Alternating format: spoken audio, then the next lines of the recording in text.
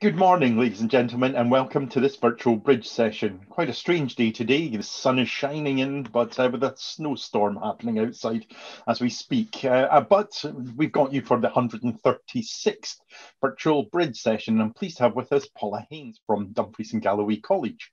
And two things close to my heart, thinking about how we use technology, new technologies, new platforms, or indeed ones that have been around for quite a while, but newish. To good effect, and also about teaching and assessment and how we can use those platforms to take those forward. I'll let you hear more about that from Paula. Thank you. Okay, so I'll just share my screen with you. I've got a wee presentation. Okay, so for those of you who don't know what TikTok is a video sharing networking platform which is free to download and use. The social media platform is used to make a variety of short videos from a range of genres like dance, comedy, education, meals, workouts, health and wellbeing, and hair and beauty hacks, which is where my passion for it came in. Obviously, watching these videos, I've seen that there was a real flair on TikTok for these videos. So the inspiration happened when I seen my kids were watching TikTok and they were showing me these videos, and I noticed very quickly that they were learning dances, like routines, songs, lyrics, experiments, and how-to tricks. People were also making comedy sketches as a way of communicating and expressing themselves during lockdown. So what I noticed was happening here was actually learning was taking place and people were connecting virtually. And the app was used to help lift the moods through videos and maybe have like a wee bit of tongue in cheek about how people were really feeling with certain situations during lockdown, which it was quite funny to watch some of the videos. So who uses TikTok then? So there's a whole lot of people on TikTok, medical professions such as doctors, dentists, dietitians, occupational therapists and nurses, and they're using it to raise awareness of health conditions, promote good health, especially with COVID-19, keeping everybody up to date with the restrictions. A lot of the nurses and doctors were using it to show how severe their working life was at that point. The celebrities, TV studios, politicians and workforces, again, showcasing what they do and educating people and a way of advertising and staying connected. So the benefits of TikTok then is you're able to create short videos using a start and stop motion. By doing this, it lets you record the key points of what you're trying to get across. The videos can last between 15 to 60 seconds. Once the video is saved, it automatically generates a link to help share and upload, which I think is, really important, because as much as you can record a video, it's really difficult to get it to somewhere. So when you're trying to, get it uploaded to YouTube, to get a link to be able to share it easily, this is already captured straight away. You get that link instantly once you've saved the video. The creator of the video controls if they want to make that video private or public. So for if it was just for assessment purposes and they didn't actually want it on, their platform in TikTok, they could just keep that private and it's only, their lecturer that has the link to be able to watch it. You can follow people and you can like videos, comment, duet and share videos. So yeah, it's quite good for networking as well. Okay, so with TikTok, obviously, like every social media, you will always get negativity. So you can block people, you can turn off comments to prevent that negative feed as well. So like I was saying, the TikTok generates a link. You can use that straight onto Moodle. So you can use it as teaching material. So we have it on our Moodle, like I've got some videos there of like my homemade videos of routines, but also of other people's videos that I think is really interesting and, gives good feed for certain subjects for the students. And it also takes a wee break from reading books all the time or, PDFs, but they can also upload it easily to an assessment and grading area on the Moodle. Again, just because it's a link, just with YouTube. So yeah, it's really good working with it on the Moodles as well. So the benefits for TikTok with me and the students then is the students are engaging with me and communicating. I've got students from school kids, so age like 15 up to like level 6 students. So with the school kids, we were very aware that the schools were having problems getting them to engage online. So for this was working really, really well with my school kids and they were communicating with me. That element of forming peer teaching and support networks. So they were commenting in each other's videos and giving feedback and supporting and encouraging each other, which was really good to see. They were producing work for feedback, even things that they didn't need to do for assessment, but they're like, here, look, I've done this. What do you think? Can you give me feedback? So that was really good because they were eager to get that feedback. The assessment evidence has been generated and it's authentic because obviously we're seeing the student's face in the video while they were doing like certain looks.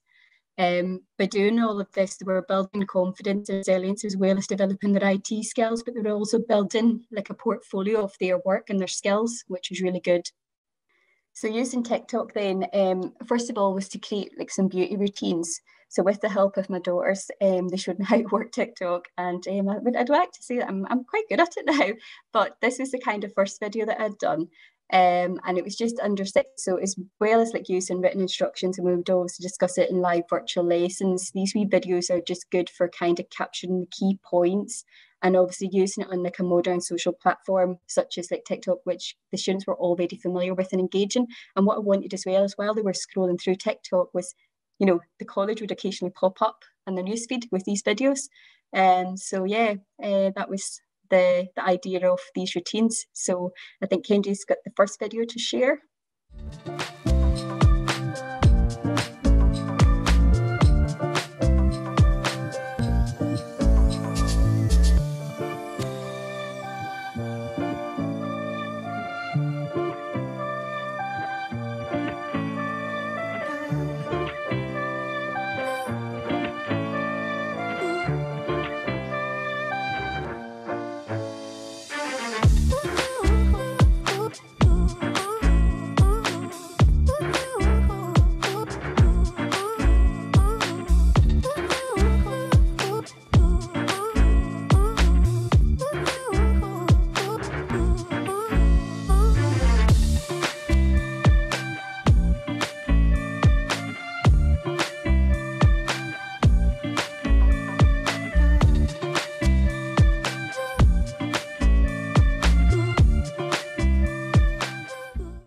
Sorry, I just see a question there. Is it a business tool or is it something that's... We are currently looking into this just now with the college. So obviously there was concerns about, you know, how secure is it for assessment storing. We're not actually storing the assessments on TikTok. You know, that's a platform for creating them, and then they're stored on our Moodle. So obviously our ICT people are looking into that just now. I know the Student Association have one going, and they're obviously connecting with the students and promoting things on it, and it seems to be working really, really well. The music copy, these sounds are actually available on TikTok. So you can pick the sound that you want, so they actually belong to TikTok, or you can create your own sound, which then belongs to you. And when you create your own sound, you can decide whether it's only you that uses that sound, or if you want to share it publicly so other people can use your sound. So I hope that helps. Yeah, good. I'll just start sharing again with the presentation. Yeah. So the next, after me making videos, the students seemed to enjoy it. And they were like, yeah, we like those. Can you do more of those? That was good. So the next part was getting them to make the videos. So I noticed when they were working at home, we were giving them kits and mannequin heads, and they were doing before and after pictures on themselves and on the mannequin heads. But looking at the pictures, I could see, you know, things that maybe weren't quite right, but I didn't know why it wasn't quite right. So it was really hard to give the students that feedback, you know, were they using the right technique? Was it the right tools? Was it the right products? And I didn't want to dishearten them either by assuming this. So getting them to make the videos was really important for me to be able to give them good feedback. So they were very nervous to start with, but, you know, they did it, and they were awesome. So student 1, that I'm going to give you here, this is the first video she done. I could see that she was using the wrong views that were too big for the look she was trying to create. She was blocking eyebrows with pencils instead of a brush. The colour of her lipstick was wrong compared to the colour of her lip liner. There was an overuse of products, and obviously when she was making the video, she was lacking confidence in not showcasing the products, which we would expect the first time because it's completely new to them. So yeah, these were the things that I was able to pick up, and then obviously feedback in a positive way and help her to obviously improve these aspects of her look. So Kenji, back to you for the first video of the student.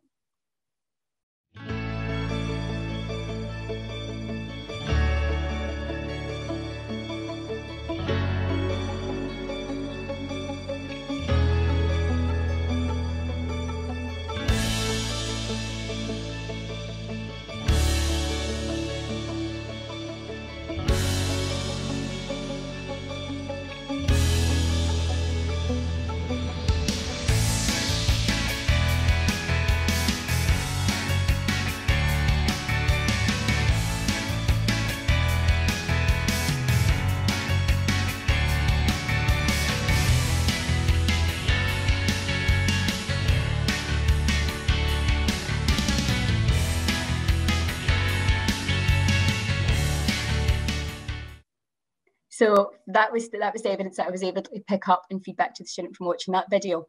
I don't know if you want to stay on, Kenji. The next two videos, obviously she got more confident, and we've now done the videos over 2 because they only last 60 seconds.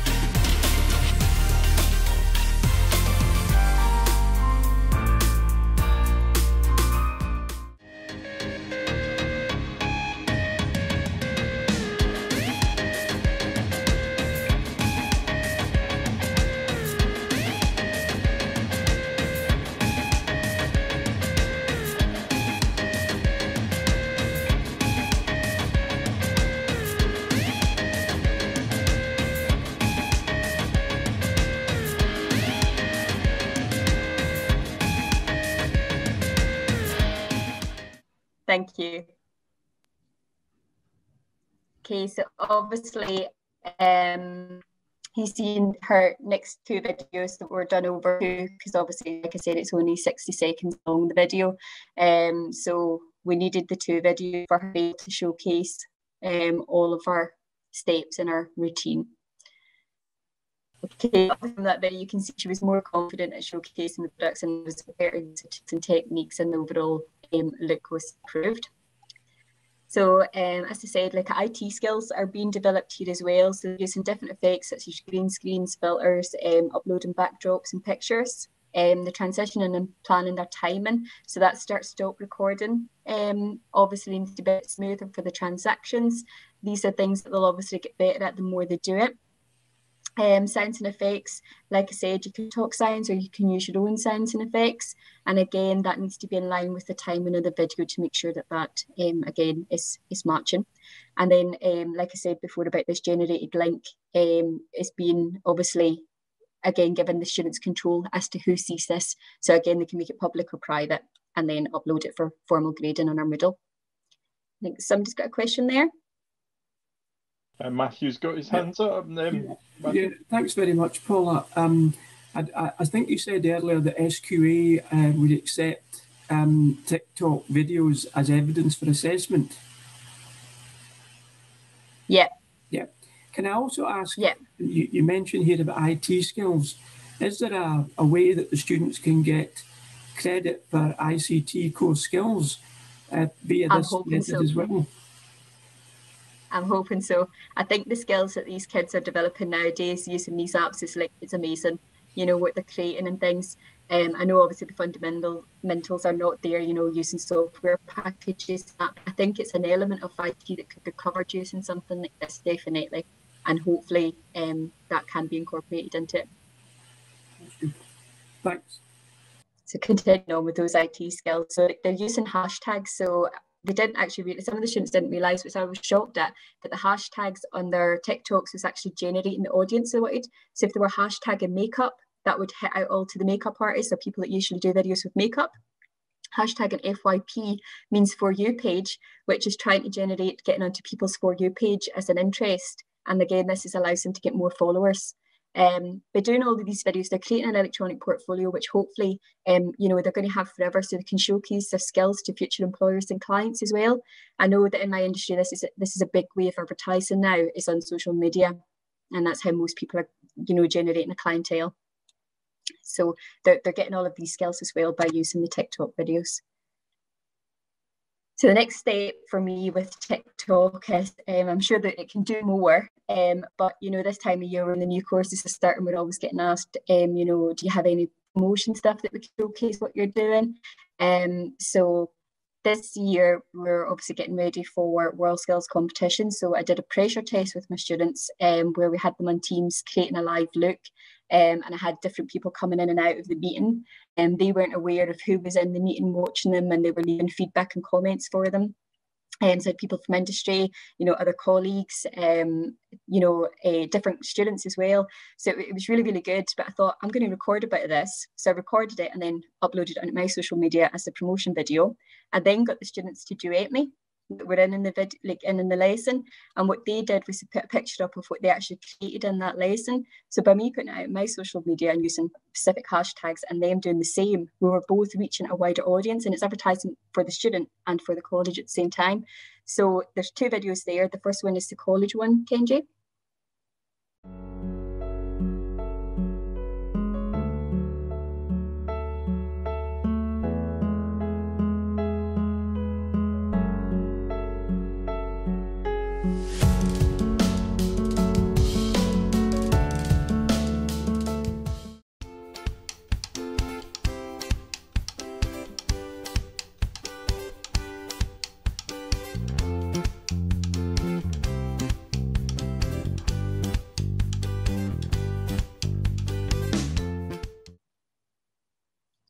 So yeah, so that's where we're at now with it. I'm sure it can do so much more, and I'm still learning, and my kids are still teaching me as well. So yeah, but if you have any questions, I'd be happy to answer. Thank you very much, Paula. I'll take my prerogative as host to jump in with one if you don't mind there. That's okay. Did you have any students that weren't quite so comfortable in using the tech or doing it this way? Nope. They were a bit nervous about creating the videos, and the only thing I would say when I first was some of the sounds maybe weren't appropriate. There's a lot of songs with a lot of swear words, so I had to be like, go back and say right, can't put anything like that on.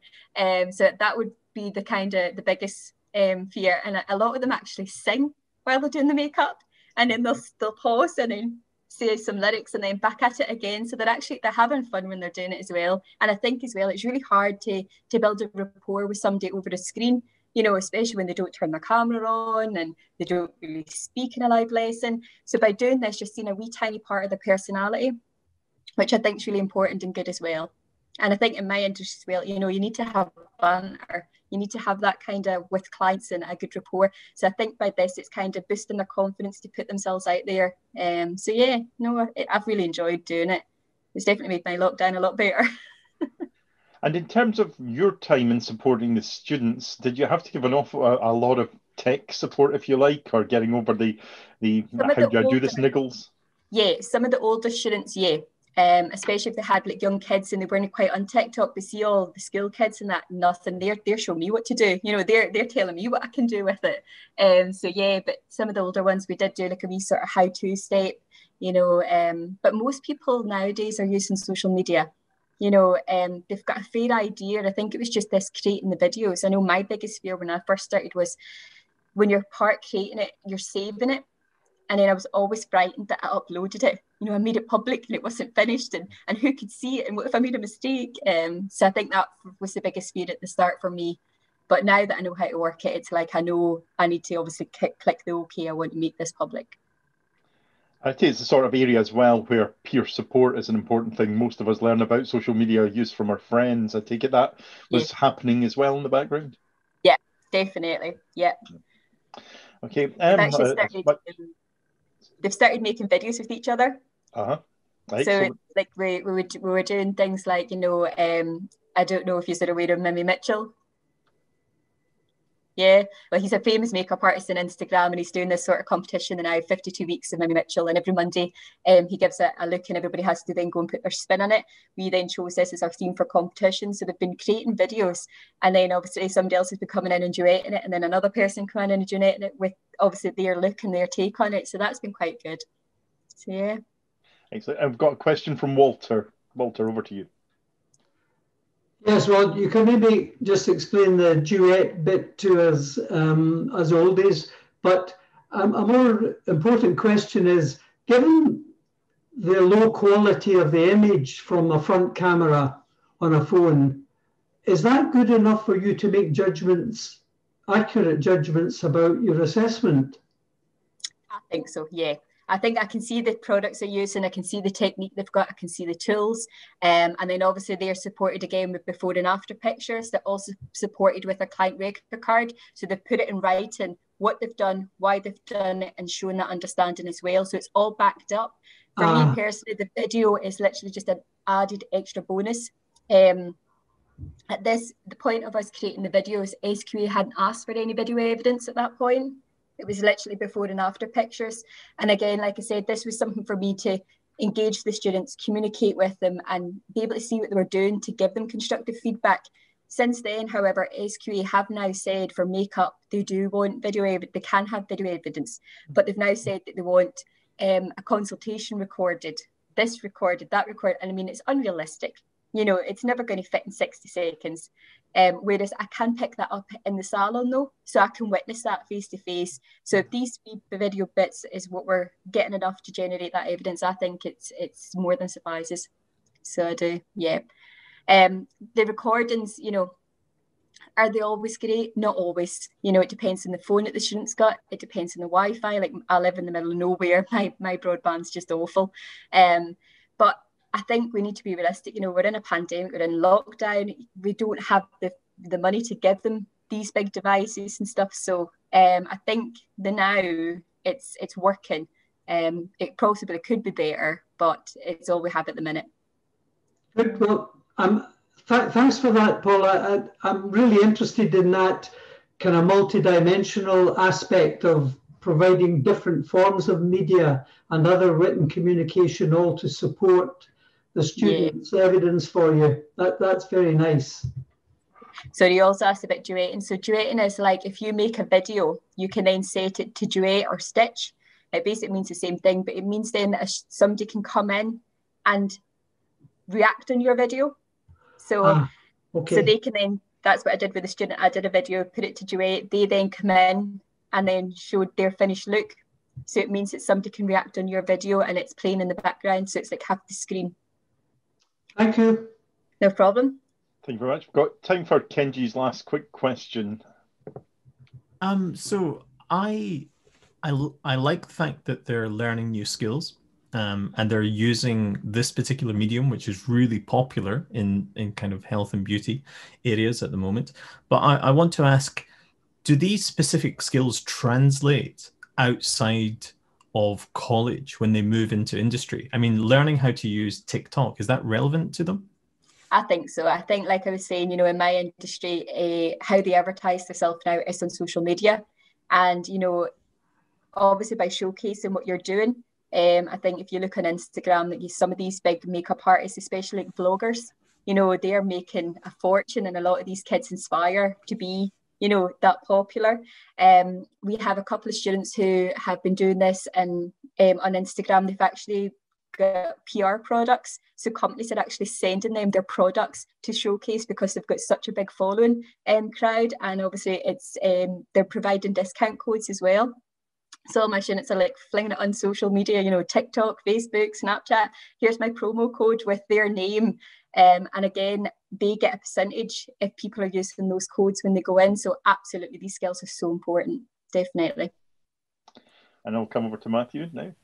Yes, thanks very much, Jason. Paula, when the students see the professional vloggers and all the equipment they've got and the lighting and so on, does that make them, you think, be ambitious for themselves for the future? Or do you think it could maybe put them off thinking, well, I can't really do as well as that? I don't think so. Seeing, you know, obviously the lighting obviously improves everything. You know, if you've got good lighting, it makes everything look better. But on TikTok, you can get filters. So if you don't have that lighting, you can use filters. It's going to change that anyway. But I've kind of asked them to stay away from that. That's going to distort the face a wee bit, because obviously I need to see their correction work with makeup. And if they're putting a filter on that makes them look airbrushed, then I can't see that. But yeah, I think some of them have got like ring lights set up at their desks, and they've got these holders in them that hold the mobile phone, and then they've got like a click button where it just clicks and it starts recording and stops, and I'm like, oh my god, I need to get me one of these. They sound amazing. So yeah, some of them are more advanced than But yeah, I think it's definitely something that, as a college, I know I've put on my wish list. I would like this. Kenji showing off his ring light. Yeah, that's obviously making Kenji look better. Only $6.99 from Amazon, and it came with its own tripod. It was awesome. Excellent. Any further questions before I jump in and go back to the less interesting areas of social media policy, perhaps? Well, let's go for that one then. So, Paula, was there any discussions that you had about especially promoting the college, or was that done in collaboration with your marketing and comms people? Obviously, they gave me the Dumfries Galloway logo and said, this is the one we want you to use. So if you're ever using this, it's that. What I need to do is, when I'm liking videos, obviously I'm liking makeup stuff and that, but I'm also liking personal videos. Like there's a woman on there that's called Mummy Bunter, and I just think she is hilarious. But, you know, if it is my work one, I don't know if I can be liking videos like that on there. So I think, you know, I need to have like probably a personal one and then a work one. So I do. So that's the kind of conversations we've had just now. But yeah, any college logos of that, I need to go through marketing to get that. And then what they're saying is the copyright and music.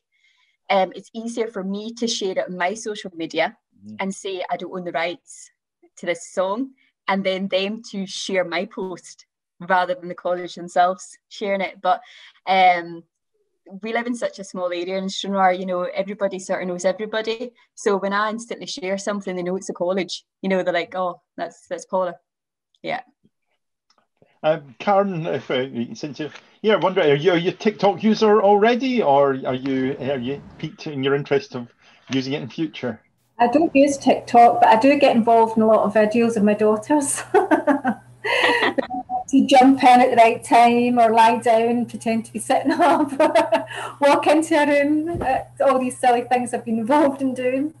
But one of the questions I was going to ask, what's the best way to store that if it can be used as evidence for SQA? So how do you collate all your students, the relevant TikTok videos? What's the best way to do? So we would get the students to upload it onto our Moodle, like into a grading area. So once it's ready for assessment, we wouldn't, you know, keep it on their platform. They can keep it on their platform, but we need it on obviously a secure site, which would be our Moodle. Yeah, and it's just like YouTube, like they literally pop in the URL and that's it. Right, okay. Thank you. Thanks. No problem. Well, and thank you very much for that. That brings us to the end of the recorded session, and never have I been so aware of the need for a makeup department and wardrobe department for myself when I'm appearing on screen, but can perhaps deal with that later. A huge thank you to Paula for taking us through then what she's been doing there, and it's a fantastic project. Bye for now. Thank you.